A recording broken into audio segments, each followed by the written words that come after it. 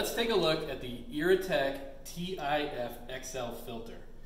This is a disc filter that we use in larger multi-acre field applications.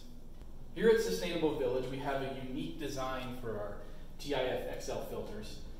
We can do this design with other brands of filters as well, but we find these to have the most surface area and the longest periods of time between cleanings. They're also about the highest quality one on the market. Typically, these are used in agricultural applications where we're pulling water out of a ditch or a pond or something like that, so we're working with dirty water. So water will come in here, fill up this chamber on the outside, and then the pressure of the water will push its way through these discs. Open this up. You can see that these are just stacked on top of each other, and if you were to stick your finger there and feel, it's kind of a waffled imprint on the insides of the disc.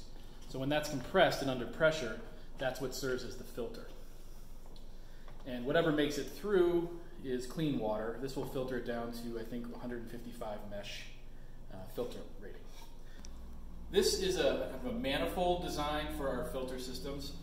In this case, we have 3 of the filters mounted in line. We would use this in conjunction with some sort of pump system, generally electric pump or gasoline-powered pump. This would be at the input side of a filter system like this. This case is 2-inch PVC line. These are 2-inch ball valves. These are 2-inch unions, 2-inch ball valves on the outflow as well. The way these work is you have water coming in through this side, runs through this manifold, and then through all 3 filters at once. They generally have this cap on them and an air vent on the top. What's unique about this design is that we can isolate individual filters. So, for instance, if we wanted to clean one of these filters, it's just as quickly as disconnecting this ring lock here, sliding the cap off, and then spraying down the outside of this disc filter with some sort of hose. If you don't have a clean water source next to your filter station, which is common, we build one in. And this is what's kind of cool about this design. We can actually isolate any individual filter by turning off the ball valves.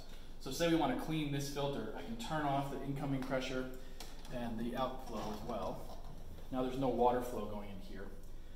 There's still clean water being made through the other 2 filters, and because we have this hose bib on the downstream side, we can attach a hose with a little sprayer on it and use that to spray off the outside of this disc filter.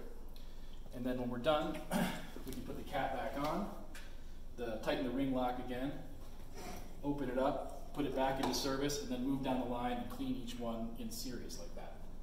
Another very unique thing about the Irritec TIF filter is that it's oriented with the cap facing upwards.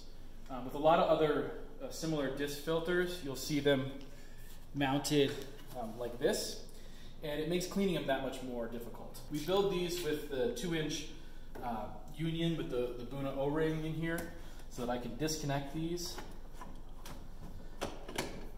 and then actually just unscrew individual filters in case I need to service one or replace one for some reason.